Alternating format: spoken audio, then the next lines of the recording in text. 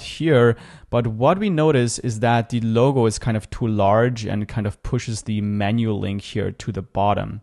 So we need to take care of the header, and we can't actually do that here in Elementor. We need to do that in the WordPress customizer. So let's click on Update to save the changes, and then let's go to our website and click on Customize, then click on Header, Mobile Menu, and then here we can add a separate logo for the mobile version, which is what we want to do. So let's click on Select Image. Then I'm going to choose one of the images of the logos. I'm going to choose this one here, choose Image. And then for the maximum height for the logo, I'm going to change this to 35 pixels. And now when we click on Publish, and then go back to Elementor in the phone portrait mode.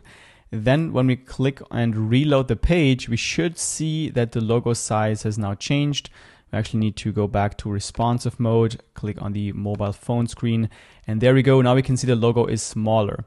So another thing you can do to see if the logo works is you can open up your website on your mobile phone and then just play around with this value here, the logo maximum height. And make sure you enter an amount or a value that will end up in the logo looking great and not pushing away this menu here. And then there's a few more changes I want to do to the mobile menu, which is I want to get rid of the text here. I just want to have this hamburger icon. So I'm going to deselect the display menu text. And then when we click Publish and reload here, responsive mode, click on the phone screen, then we can see the menu text is now gone.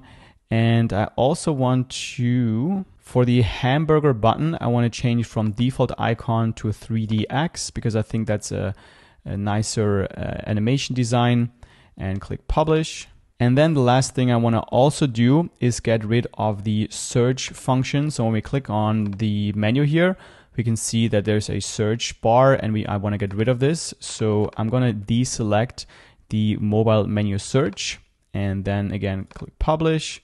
Then to see if it worked, reload the page, go to responsive mode and click on the mobile phone screen. Again, this would be faster if you just use your phone and then reload the page there so you can see the changes. And now you can see the search bar is gone.